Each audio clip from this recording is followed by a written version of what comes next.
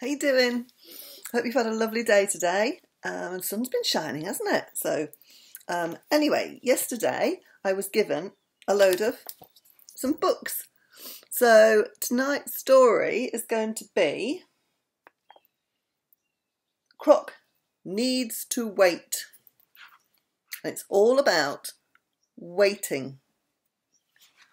So if you're sitting comfortably, then you need wait no longer. Oh, I've just got a wobby in the house. Anyway, he's gone. Right. Croc was very impatient. On the day of Giraffe's birthday party, she kept asking her mum if it was time to go yet. But her mum said she would just have to be patient and wait. See if I can show you the pictures as we go along.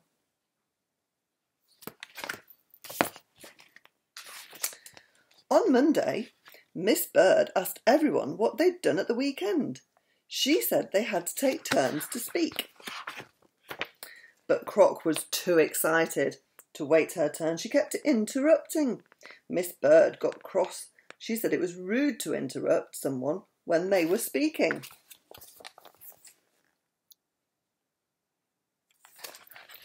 Well, it is, isn't it?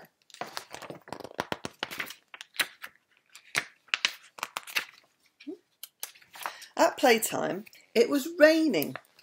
Everyone had to stay inside and play board games. Croc loved board games, but she got too impatient to wait her turn.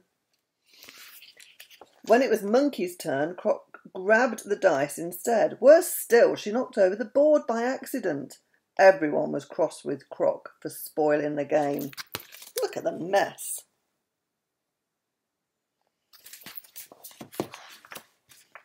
After playtime, Miss Bird asked Croc and Hippo to colour in a picture. Hippo coloured really carefully and kept in all the edges, but Croc was impatient to finish the picture. She didn't keep in the edges at all. Miss Bird said it was not neat enough to go on the wall. Hippo was upset. He said Croc should have been more patient. Oh, look, can you see the mess? Look at the mess. And Hippo's was all nicely done there, look. Next day, Miss Bird said that they were going to make clay pots for their parents. Ooh, that sounds exciting. She said they must make them carefully. She said they must wait for the pots to dry before painting them. Can you guess what's going to happen?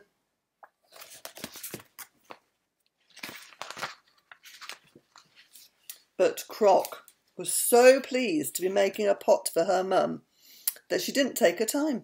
She rushed it, and her pot ended up a very odd shape. Croc didn't wait for the pot to dry before she painted it, and all the paint ran off the pot and made a mess. And Croc was really sad. She should have waited, shouldn't she? Croc went to see Miss Bird. Miss Bird asked her what she thought she could have done. Croc thought about it. She said she should have taken her time. She said she should have been patient.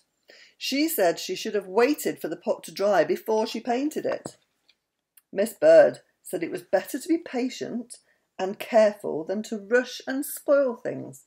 Croc said she would try and be patient in the future. That afternoon, Miss Bird said they were all going to make model boats to sail on the school pond. She said they had to work in pairs.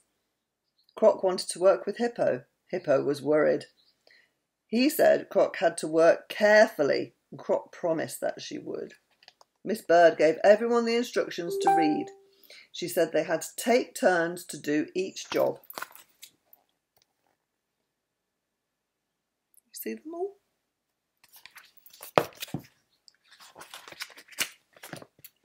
Then Croc painted the boat. She took her time and painted it really well. She and Hippo waited for the paint to dry. And last of all, Croc waited patiently while Hippo put the sail on the boat. Oh, how good is that? Boat looks amazing, doesn't it? Everyone took their boats to the pond. All the boats sailed well, but Croc and Hippo's boat sailed the best of all. Croc was very pleased. She told Miss Bird that it was much better to be patient than to rush things and spoil them. Hippo said it was much nicer to work with someone who was patient. Look, their boat's winning. It's the red boat there.